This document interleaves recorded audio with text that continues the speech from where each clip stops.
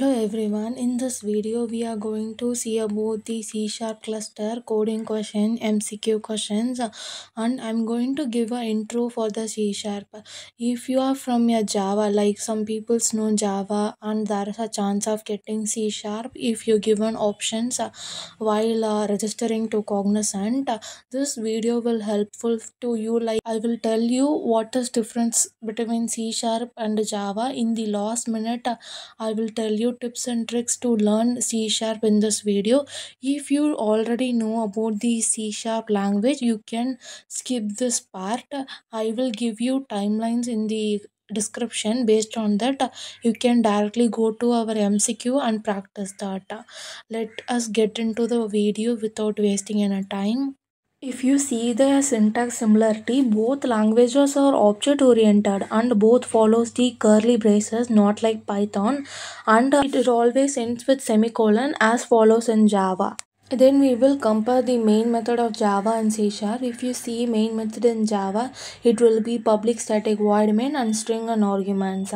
It here little bit different in C Sharp. You only have the static void main with the following string and arg. If you see that string will be small cases, you need to note this kind of things. Next, we will see the OOPS concept in two languages. Both languages will support the principles, but the main difference between for the C Sharp is like it will have one extra properties like getters and setters. Next, we will see the syntax of the C Sharp. First, we will use the using system, which indicates like in Java we use the import statement. Instead of this, we will use this. Namespace is used to organize your code and class program similar to Java. Next, static void main string arguments. Console.writeLine means which indicates to print the output of a text. So we use the console.writeLine. If you didn't use the using system, you have to write output as system.console.writeLine. If you need more details about this, visit the w3school.com, where you can find the simple and easy method to learn the C Sharp easily. Some important points that you should know about C Sharp. C Sharp is a case sensitive language, which means the lowercase and uppercase are different or treated differently. Second thing is, unlike Java, the name of the C Sharp file does not have to match the class name. But for better organization, we often do that. We need to save the C Sharp file with the extension .cs. Next, we will see about the input and output format for the C Sharp. If we are going to give an output, you should use this console.writeLine for output. Like in Java, we use system.out.println. Then give int age. If you want to read any input, we use the read line.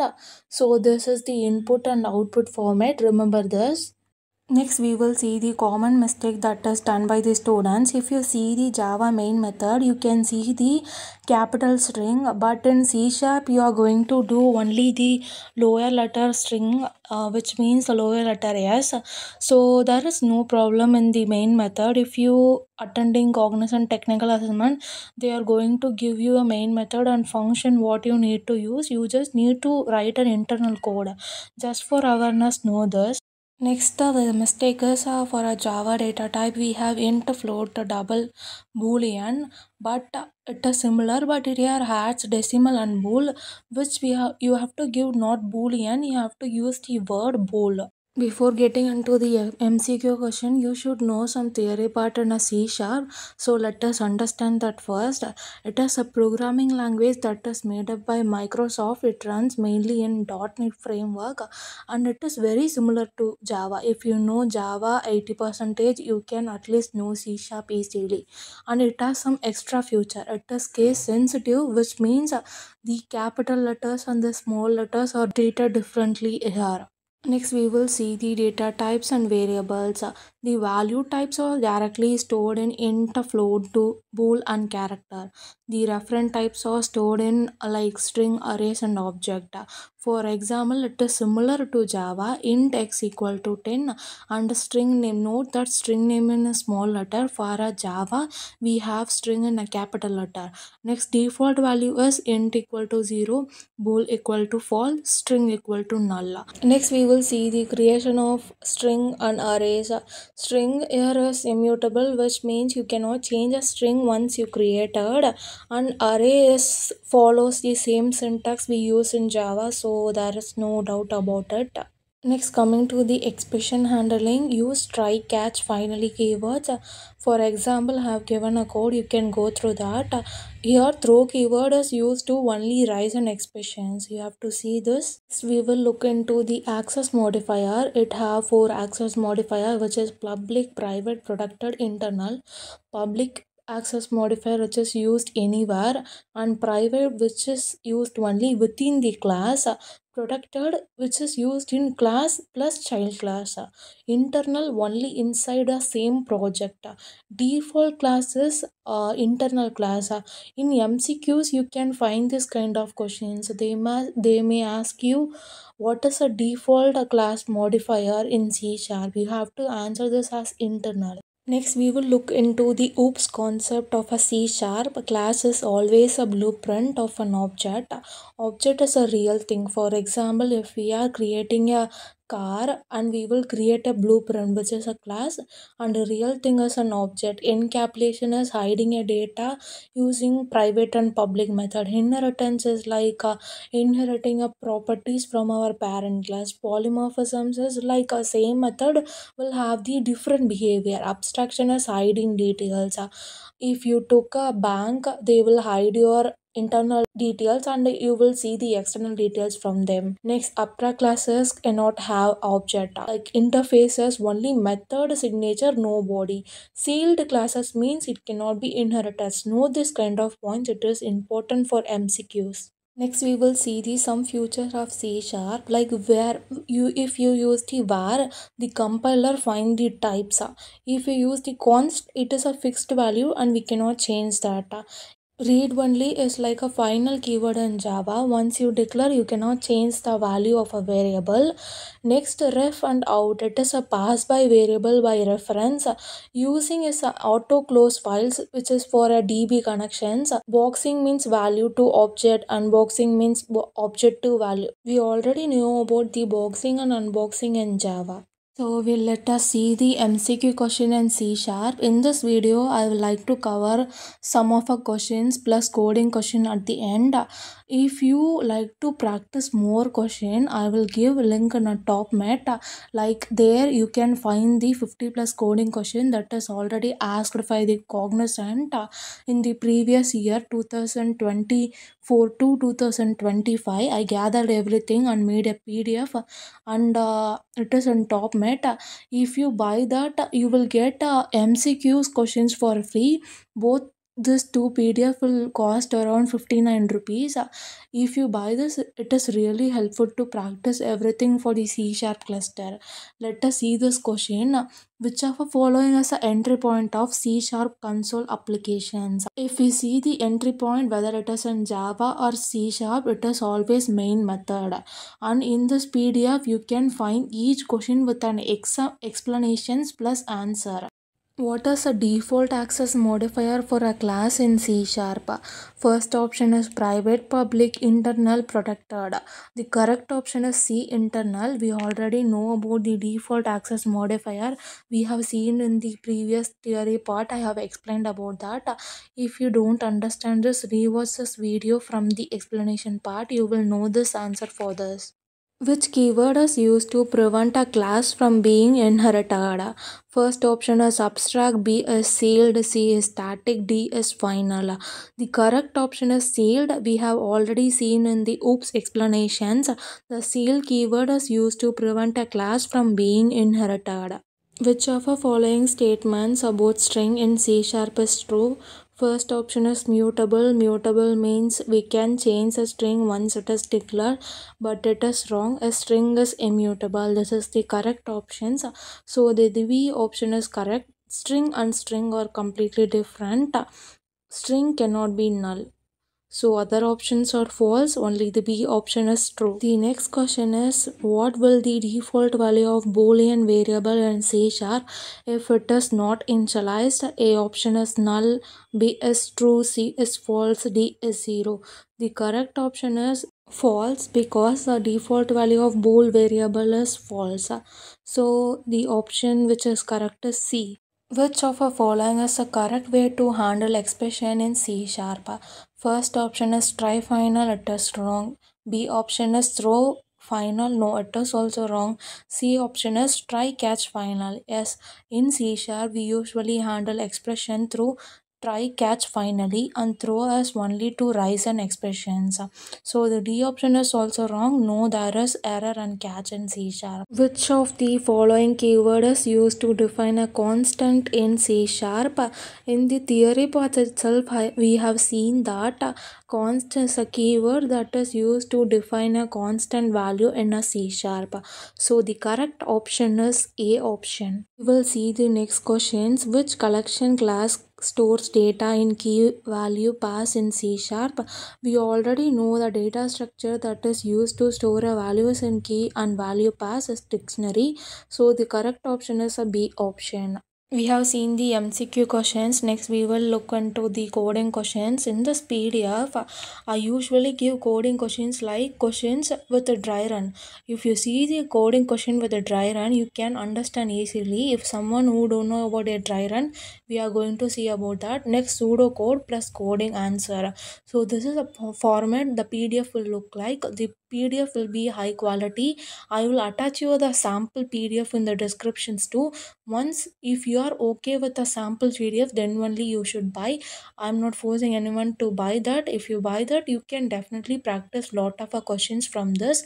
And most people asking one common question is, only we will receive the previous year questions or not? No, you are not going to receive the exact previous questions. The questions going to be the same format. The questions are mostly from arrays and string and mostly sorting method like pivot index element. You need to find that these kind of questions only you are going to get. So practice according to that. Practice only array and string based questions. It will be DSA medium level will be going to be there in a cognizant technical questions. Like I have posted one video regarding cognizant assessment. In this video I have said that how many questions you are going to attend. Based on that you are going to get a role in a cognizant. I will attach that link in the description too. Once you have time, please watch that. You will get an clarity about assessment. Let's see the first question. Let me read this first questions. You are at the school fundraiser where students have bought in jars of coins to donate. Each jar contains different amount, but some students accidentally bought the same amount. We want to tally the total donation by only counting each unique elements of the coin. Let us understand these questions. They will give you an array and we have to count only the unique elements like which means distance coins values. We should omit the duplicate value. This is the understanding of this questions. Once you see this you will get an idea. Like there will be a given array may have some duplicates and you need to find the distant unique values and some only the unique values. If you see the dry run it will be understand. Let's see the dry run. The input array has some duplicate values and we have to take only distant values and need to sum this. This is a simple logic program we are going to understand with a pseudocode. To remove the duplicate values, we definitely need an data structure. Here we are going to use the hash set. Next we will iterate the input array and we will add only unique elements to the hash set. It will ignore the duplicates. Then in the hash set we need to sum all the values and we need to return the sum. This is the logic of a program. Let us see the coding part. In the coding, you no need to worry about the syntax. Basically, they're going to give you everything. You just need to implement the logic part, and input and output also handled by them. They are creating the hash set, next initializing a total equal to 0, where we need to find the sum. In a for each loop, we are iterating an array and adding only the distance elements, then returning the total sum.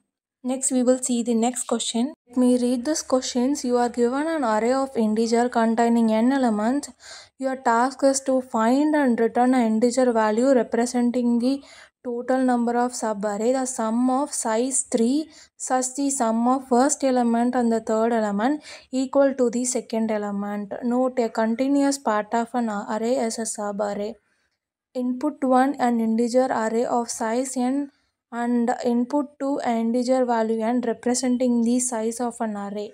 Let me make you understand this question. We need to find all the continuous subarray of a size 3 where first element plus third element which is equal to the second element. In other words, 3 consecutive elements a, b, c. In the array we want a plus c equal to b. Okay, just keep this in our mind. We will see the dry run. You will understand that. Array of size n equal to 6. First, we will take the first subarray. Thus, each subarray should have size of 3. And here 2, 5, 3. We have to add first element and the last element and need to check whether the center element is equal to the added element. If we add 2 plus 3 which is equal to 5, so the center element is also 5, so it is valid. Next, coming to the second subarray 5, 3 and 1. If we add 5 and 1 which is 6, 6 is not equal to 3, so it is wrong subarray. Next we will add 3, 1, 4. Here we need to add 3 plus 4 which is equal to 7, but in center we have 1. Like this you need to add. If we see the approach, we need to iterate an array from an index 0 to n minus 3. For an each starting index I, check the subarray like I plus 1, I plus 2, and we need to check a of I plus a of I plus 2 which is equal to array of I plus 1, and next we have to count the valid subarray. Let us see the coding part. In the int count which is equal to 0, and we are iterating the possible starting position of a subarray. We use the for loop. Next we need to create an subarray like we have to check the subarray. If it is valid, we are going to return this count. I think we have only seen the few coding questions. If you want to practice more questions, download this PDF. Go to the link in the descriptions where you can go to the service options. In that you will find the Cognizant SQL questions. Next, Cognizant technical assessment. This PDF will have solutions for Java and Python only. If you download this new link, you will only get the C# answers. So if you want SQL questions, you can go to the site and you can download it. This each PDF will be very useful for your preparation, and you can easily crack the Cognizant technical assessment. Thanks for watching. Hope this video helped you, and if it is useful, please consider subscribing. If you have any other doubts, you can join our Telegram channel and DM me if you have any queries regarding technical assessment. If you clear technical assessment means I can assist you for the interview, like how it going to be, what are the questions you can expect for the each cluster, everything you are going to get here. So for the regular up, don't forget to like, share and subscribe.